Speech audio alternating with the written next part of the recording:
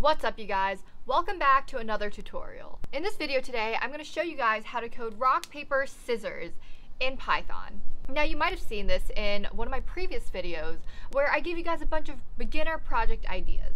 But in this video, I'm going to show you guys how to loop it so that we keep playing the game until either you or the computer wins best out of n games, where n is something that you get to specify.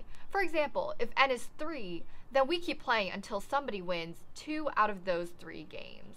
Let's get started. Okay, so we have our IDE open, and the first thing we're going to do is import random, because we're going to have to make the computer randomly select either rock, paper, or scissors. Now let's define a function play. And this is basically just one game of rock, paper, scissors and determining who wins and who loses. So the user is going to be the user input. We can ask for this input by just using the Python function input. Let's ask the user, what's your choice? R for rock, P for paper, or S for scissors? And then we're going to want to lowercase that, just in case somebody puts in a capital R. We don't really want the computer to register that as not a rock. And then we're going to have the computer choose between the 3 different objects. And we can do that by using random.choice. So basically, we're selecting at random R, P, or S for the computer every single time. Now that we have what the user's input is and what the computer's input is, let's use some code to figure out who wins.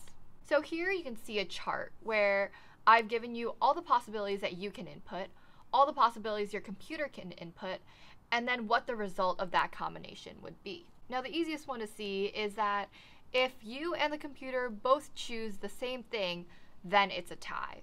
Let's code that logic into our play function. So here I'm going to say if user equals computer, basically if the letters are the same, then we're going to return you and the computer have both chosen the same letter. It's a tie. Cool, so we can cross that off of our list. And now we just have to distinguish between whether you win or whether you lose. And in order to do that, I'm going to create a helper function isWin and pass in the user and computer. And basically what this function is going to do is just tell me, has the user won against the computer? And if that is true, then I'm going to return you've chosen X and your computer has chosen Y, you won. Let's define that function. So we can see all the different combinations in this chart that produce a win. So if you're rock and your computer is scissors, then you win. So defining isWin, player, opponent. Basically, we want to return whether the player has won against the opponent. And using the same logic that I just said, we're going to make an if statement. If the player input R and the computer chose S, or if the player chose S and the opponent chose P, or if the player chose P and the opponent chose R, then in all those cases, we want to return true. So in that if statement, we're going to return true. Otherwise, we're going to return false, because that means that the player has not won against the opponent. Cool, so we've covered those cases. And now the only ones that are left are the losses. And instead of creating a helper function to determine the losses, we can just assume that the remaining cases are losses, which you could tell by the chart. If it's not a tie, if it's not a win, then that means that you lost. And so at the end, we're going to say you chose X, the computer chose Y, you lost. All right, now let's just play one round and see what happens. So I'm going to run the script. And I'm going to choose rock. All right, it's a tie. Okay, next game. For this one, I'll choose P. Cool, I won, woo! Now based off of that, how do we code a function that will allow us to play best out of n games? So first I'm going to set up the function. I'm going to call it play best of. You know that you've won the best out of n games when you win at least half of them. And so here we want to round up. We're going to use math.ceil to get the ceiling of whatever number when we divide n by 2. So for example, if n were 3, then that would mean you have to win 2 games. If n were 5, you would have to win 3, and so on. So in this function, we're going to initialize 2 variables, player wins and computer wins, and both of those are 0 at first. And then we're also going to initialize wins necessary, which is just the number that you get when you divide n by 2 and take the ceiling of that. All right, here's what happens when we try running this in terminal, and we just print out wins necessary. Cool, so we get 2 and 5, which makes sense because to win out of 3 games, you need to win 2. And for 9 games, you need to win 5. All right, let's get into the loop now. So here we're using a while loop because we don't know how many iterations we're gonna need for one of us to achieve the wins necessary in order to win best out of n games. And a while loop is perfect for that because we can just say, hey, if either of us have won, then stop this loop. Otherwise, keep going. We're gonna change what the play function returns because we don't wanna have to compare strings.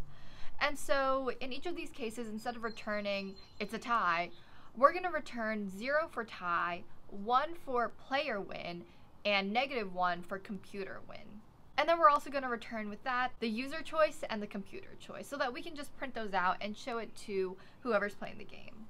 So when we call the play function, we can set result, user, and computer to whatever it returns. And the result would be 0, -1, or +1. User would be RP or S, and computer would also be RP or S. Now we get into our if statements. So first, if it's a tie, that means result equals 0. So then we can print it's a tie. Otherwise, let's go into our win statement. So else if result is 1. That means that you just won. So let's print you chose X and computer chose Y, you won. But remember that we have to increment something at this stage or else our state never changes. So here we actually want to increment player wins because, well, the player just won.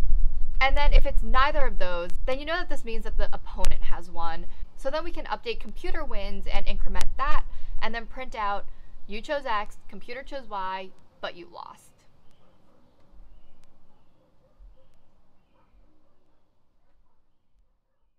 So then at the very end, once you've broken out of this while loop, if the player wins is greater than the computer wins, that means that the reason why we broke out of this loop is because you won. So we're gonna print, hooray, you won best out of X games, what a champ. But if that's not true, then that means that the computer has won.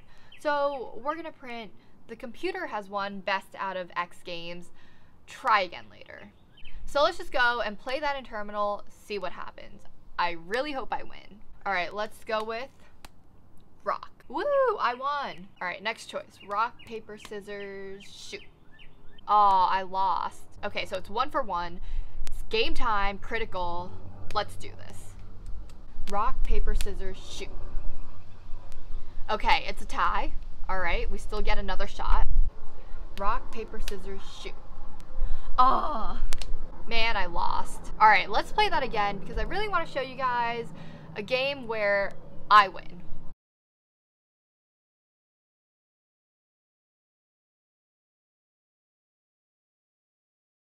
Cool. So I just won this game of tic-tac-toe, best out of 3. Oh yeah. Okay, so super simple tutorial today. My code is linked below. Check it out. Play this for yourself. Surprise whoever you're quarantining with. Yeah, and make sure to subscribe if you like this video. Subscribe for more tutorials, cool projects. You know, let's make coding fun. Thanks for watching.